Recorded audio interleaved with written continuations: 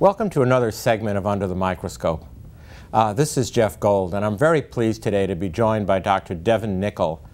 Dr. Nickol is the Associate Professor in the College of Medicine who is the founding co-editor-in-chief of the Journal of Interprofessional Education and Practice. Thank you so much for being with us today. Thank you for the invitation.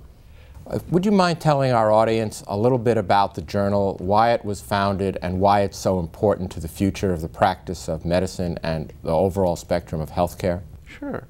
Well, a few years ago, when we were trying to expand our local efforts in the area of interprofessional education, or IPE, we spoke with people nationally and reviewed the literature that was available, and a theme that kept coming up was the fact that people felt like they needed more ways, more outlets for their scholarly activities in this area.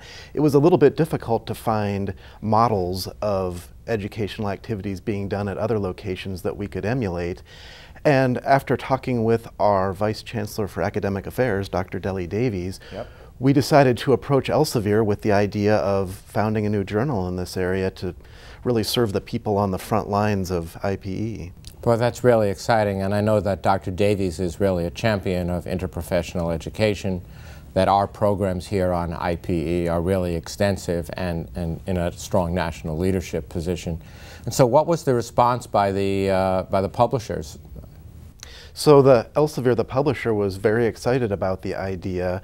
We approached several other national partners to serve on the editorial board, and everyone seemed to think it was something that was very much needed. So now, as of April, we've published our first issue, and there have been several national groups that are letting their membership know about the journal. We've started seeing a whole lot of submissions, so I think it's going to be something that people are going to find really useful. And is this going to be predominantly what I would call an e-journal? Is there going to be a print version? Is there much discussion about that? So at this time, with the journal starting out, if you picture the publisher's perspective, they want to make sure there's going to be a market for it. So right now it's an e-journal, it's a quarterly journal, and it may well be that as time goes on we want to expand that some, but we'll have to kind of see what the level of interest is, and at least initially it seems pretty high. So could you give us a couple of representative ideas of what the type of material that the editors are looking for the journal? Sure.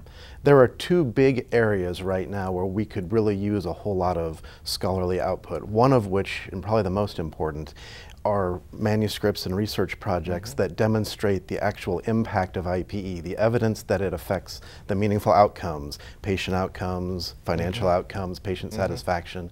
That would be one big area where we would really like a whole lot more evidence to lean on in the area of IPE. The other thing that we can certainly use are models of educational activities that work well. So around the country, different people have tried doing the same thing in different ways, and there's probably a best way to do it. And the easier that we can disseminate that knowledge to everyone else, the easier it'll be for all of us. So that's a nice way of saying we probably don't all need to make the same mistakes. We can learn from each other's, right, only once. So if our faculty or if our students or other members of our community wanted to either learn more about the journal or they wanted to submit a manuscript for review, how would they do that?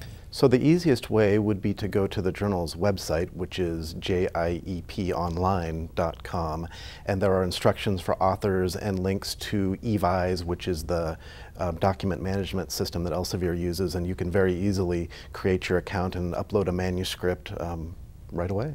So I've actually done that just as an experience, just to see how easy it was, and it actually works flawlessly. Oh, excellent. It really does, and I'm sure that our faculty and our students will be very excited. Well, the feedback I've heard from folks is that the eVise system is easier to use than most other document management systems they've used. So I think, having edited for many journals in my life, I will certainly agree with that. It's way easier than the stacks of manila envelopes with manuscripts being mailed around the country, too. I will certainly agree with that as well. Dr. Nickol, thank you so much for being with us today, and thank you so much for being with us today on this segment of Under the Microscope.